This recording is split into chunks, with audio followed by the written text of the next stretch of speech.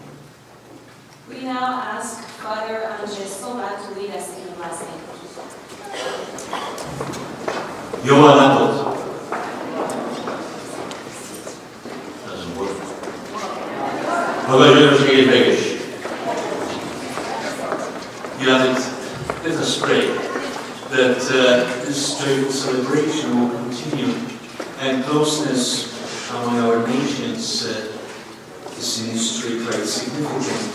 So let us ask God that He will give us necessary graces in everything that is important for us, and let us bless the Lord our God that we can celebrate today this joyful event.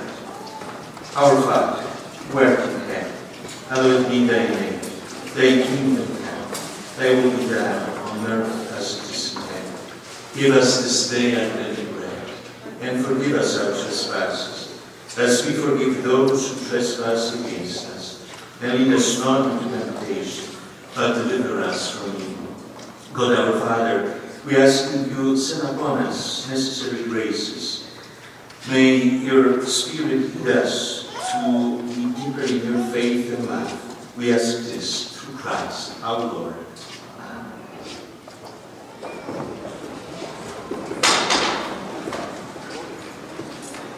We welcome several distinguished guests today to celebrate the second annual Polish-Hungarian Friendship Day in the city of Edmonton.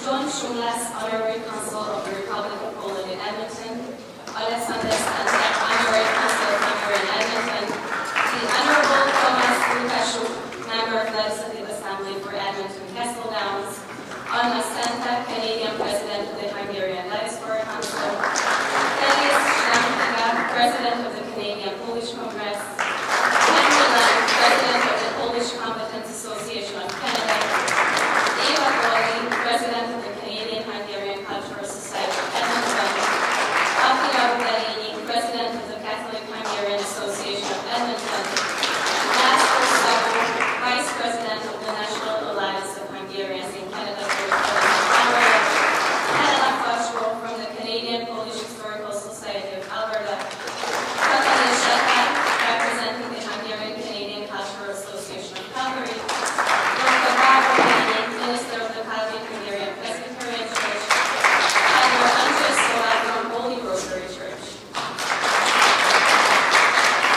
In addition, we are honored to welcome the many guests representing the various Polish and Hungarian organizations and groups in the city of Edmonton and our friends from the University of Alberta.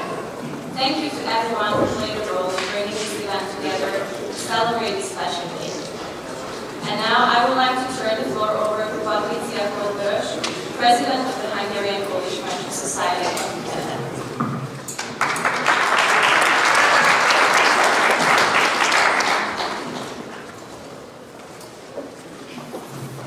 Last year, when we first introduced the idea of Polish-Hungarian Friendship Day in Edmonton, we were a husband and wife team with a dream of bringing together two communities.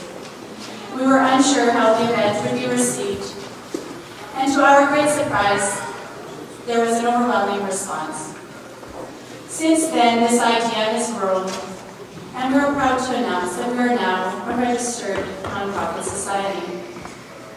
Our mission is to enable, support, and promote the collaboration between Canadian-Hungarian and Canadian-Polish organizations, as well as to develop and present programs and workshops to educate the public about the history, cultural heritage, language, folklore, and the traditions of Hungarians and Poles in Canada.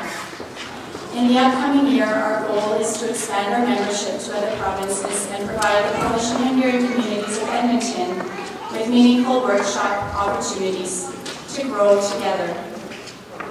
One of our long-term goals is to establish a program to support local youth in furthering their education, whether it be in history, language, folk culture, or other disciplines, in Poland or Hungary during the summer months. In an ever-changing world, where we are at the hands of globalization and change that is happening at an unprecedented pace, it is important not only to keep pace with these changes around us, but to hold on to our roots, our connections, and to remember where we came from.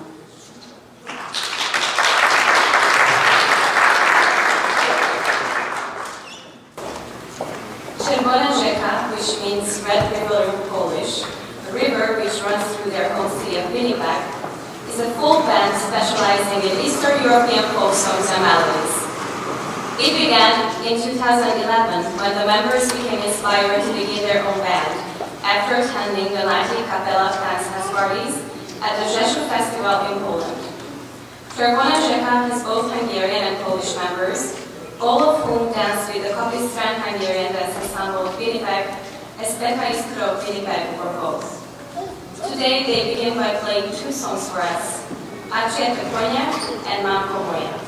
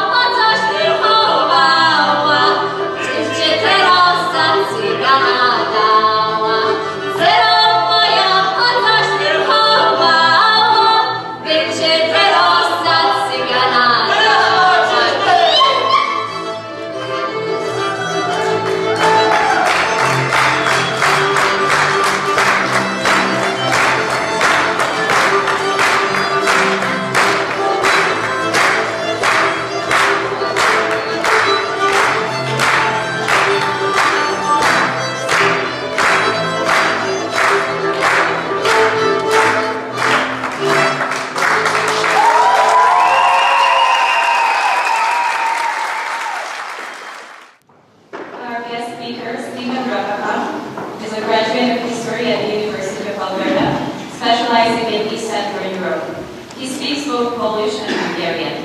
This presentation is titled Connections, the Roots of the Polish-Hungarian Friendship.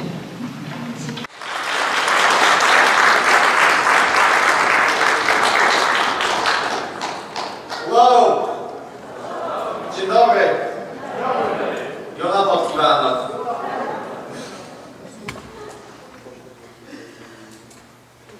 I would like to welcome all of you to the second annual Polish-Hungarian Day of Friendship, which celebrates the 1,000-year bond between Poles and Hungarians and the common ties forged between these two distinct peoples. You know, many people express curiosity, perhaps a mild amusement, when they first encounter this almost legendary tale of Polish-Hungarian friendship, which is most often introduced over beers shared between Poles and Hungarians. You know, the Poles have a saying, Polak węgiel, dwa bratanki, I do szabli, I do szklanki, which roughly translates to Pole and Hungarian, cousins be, both to the sword and to the glass.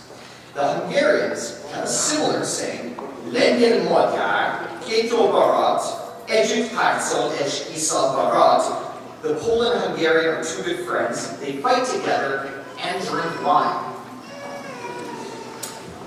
Although these sayings themselves, might seem a little folksy in their clear allusion to the Polish and Hungarian propensities to drink and to engage in uprisings for national independence, I will demonstrate to you in the next few minutes that the idea of Polish-Hungarian friendship and the marriage between our two peoples is not simply a matter of creating a feel-good story or an excuse to have a party, but is a bond that has been forged over 1,000 years of shared history, and that furthermore has crucial implications for the future of Europe as a whole.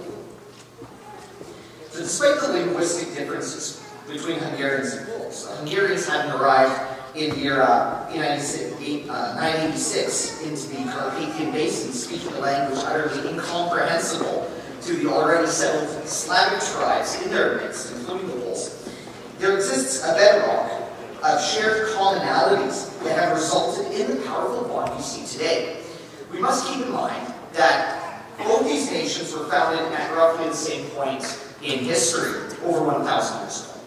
They both adopted Christianity in association with the founding of their national states, and both nations recognized very quickly, being sandwiched between the threat of growing Germanic expansion from the west and a Russian-oriented pan-Slavic expansion from the east, that they shared a common fate and needed to unite together in order to survive. This common geopolitical situation has over 1,000 years resulted in the friendship and affection between our two peoples, an occurrence unparalleled in European history. Shomi Vörös, who is the instructor of the Charlas dancers, once remarked on the high number of marriages between Hungarians and Poles among his friends and acquaintances. And I am sure that there are some members of the audience that find themselves in such an arrangement. Regardless, the history of Polish-Hungarian friendship is indeed founded at its most ancient and basic level on these marriages between the Hungarian and Polish communities. In this respect, those of you who are Hungarian and married to a Pole, and vice versa, can take pride in belonging and contributing to a historical process that has existed for 1,000 years. And through having a common faith, the Poles and Hungarians were able to forge dynastic ties extending back to the very founding of Poland and Hungary, and which resulted in alliances designed to create a Central European bulwark against the growing threats of the Germans and Russians to the west and east.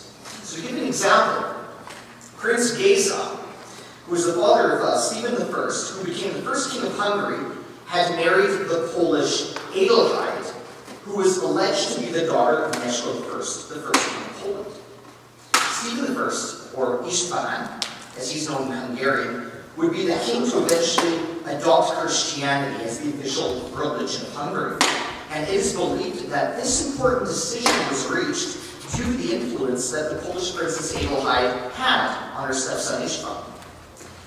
Given that Hungary was now a Christian country alongside Poland, marriages between the Polish and Hungarian nobility could now continue unabated.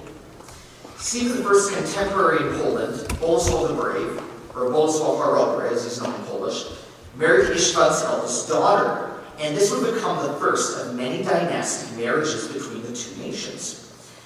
During the 11th century, the Germanic Holy Roman Empire sought to expand into the Carpathian Basin and Central Europe, posing a direct threat to the Hungarian and Polish states. At the time, Hungarian Prince Bela had been forced to flee to Krakow following a dynastic dispute with his brother Andrew, and ended up marrying Rychecha, who was the daughter of Mieszko II, the King of Poland, who bore him several children.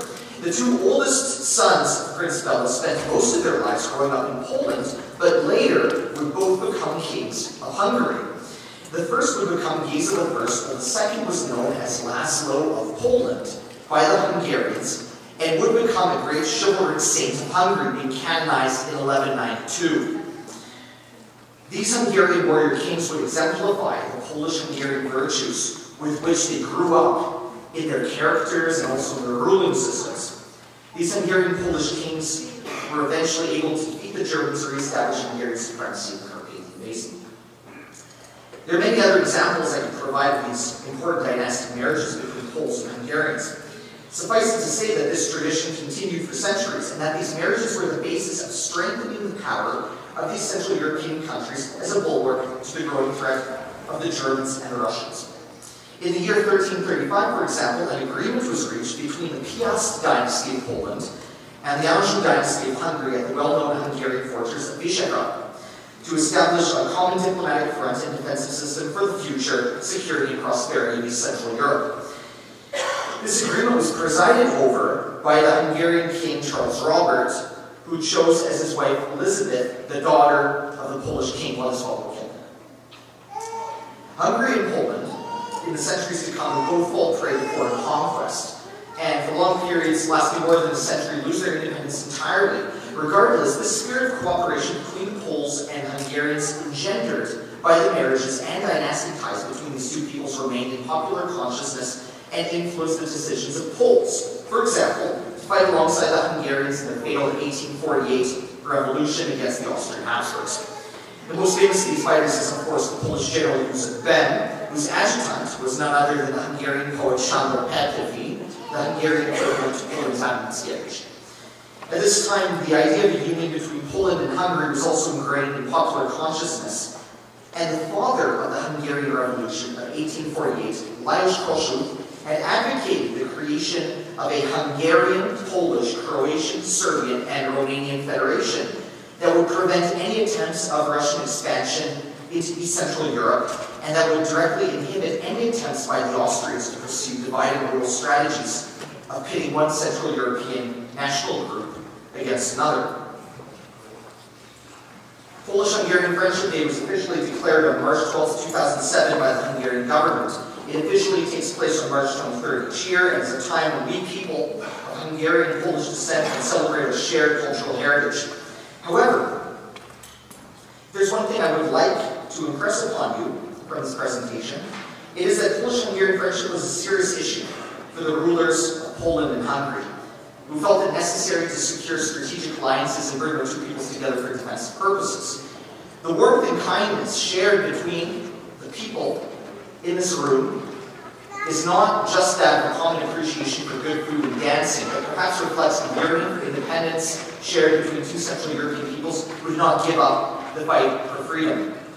And in the modern-day geopolitical context, with this emerging conflict between the United States and NATO powers with Russia, Polish-Hungarian Friendship Day should also serve as a reminder that we need not be beholden to any particular power bloc, and that there exists a culture and perspective unique to Central Europe that is worth uniting for and defending. Thank you.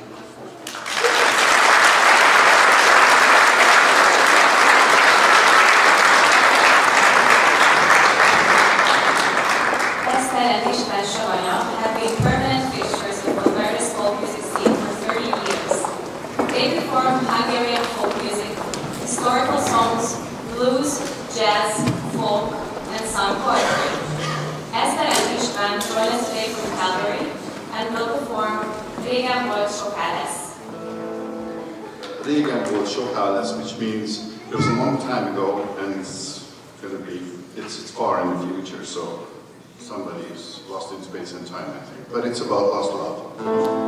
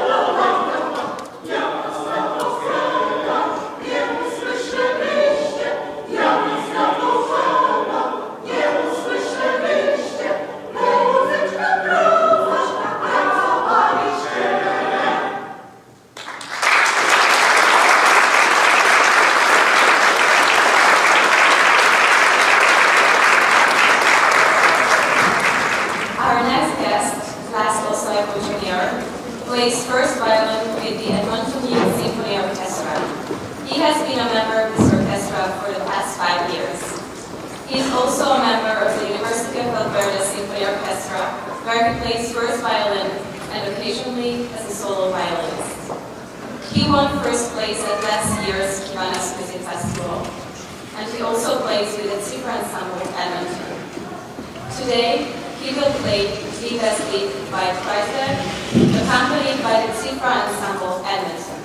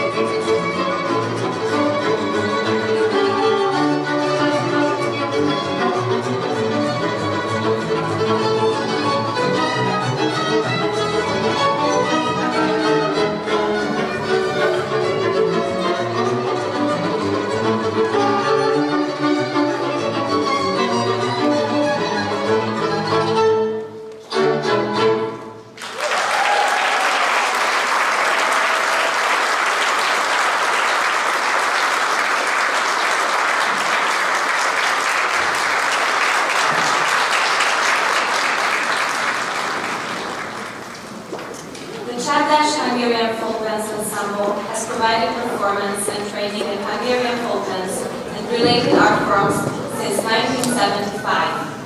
The group, celebrating its 40th anniversary this year, strives to promote and preserve the fascinating dances, the traditional clothing, crafts, customs, and celebrations that form the diverse Hungarian cultural heritage.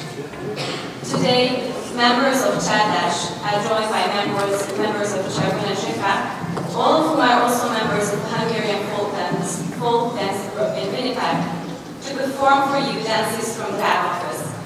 The Cifra ensemble will accompany Csárdás for this number. Thank you.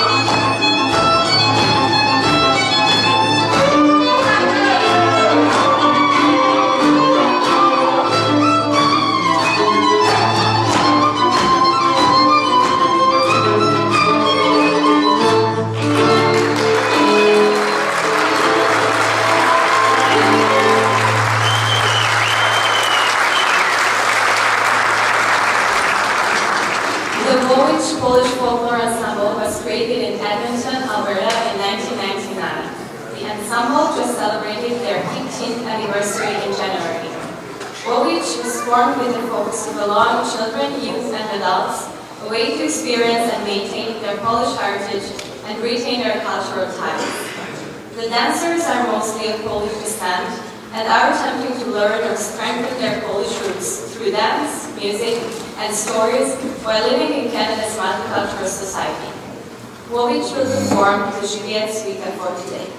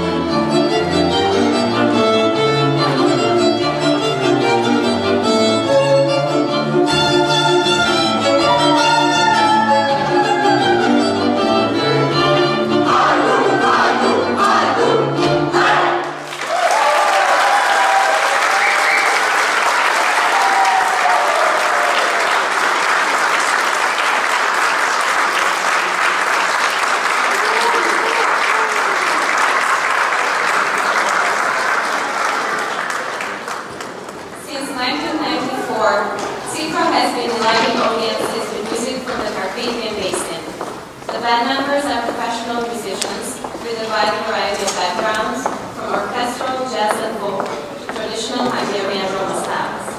Cifra has traveled the globe collecting and performing music, often collaborating with folk dancers and singers.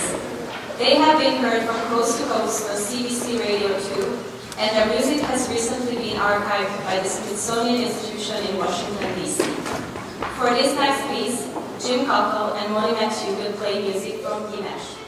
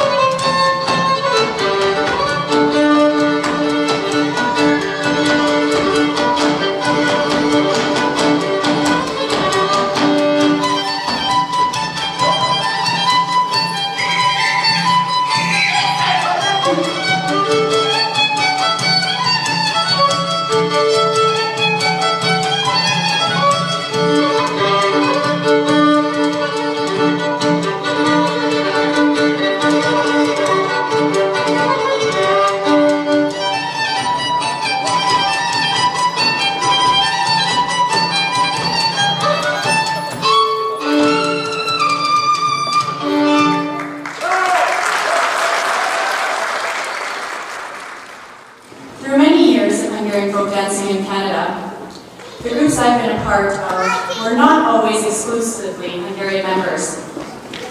Our dancers were always expected to sing folk songs on stage, as they play such an integral part of our folk culture.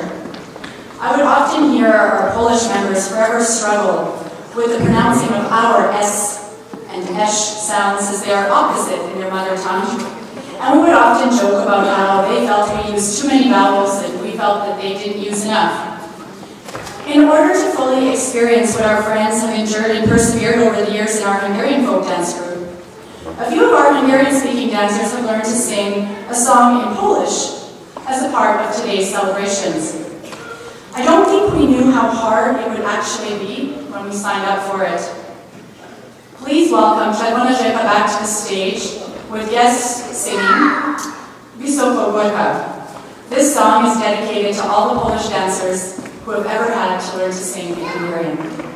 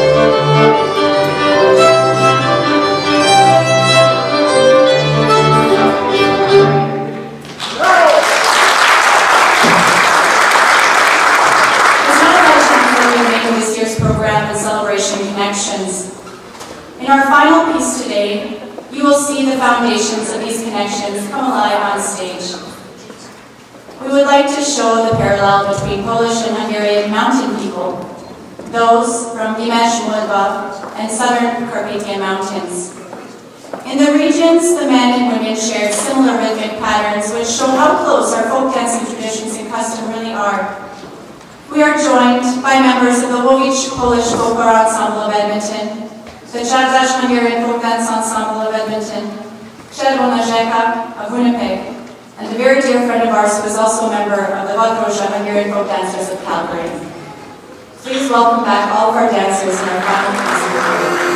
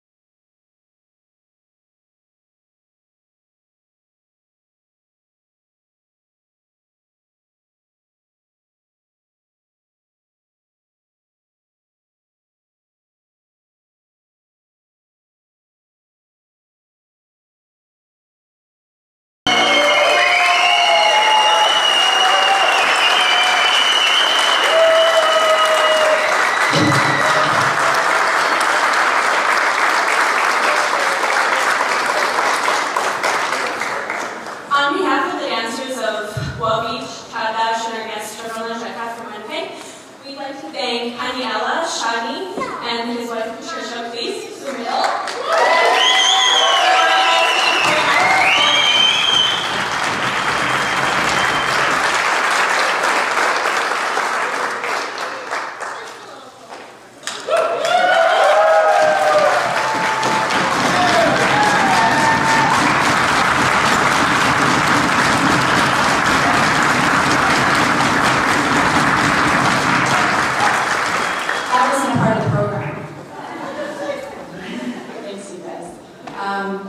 So our finale brings to an end our program for today.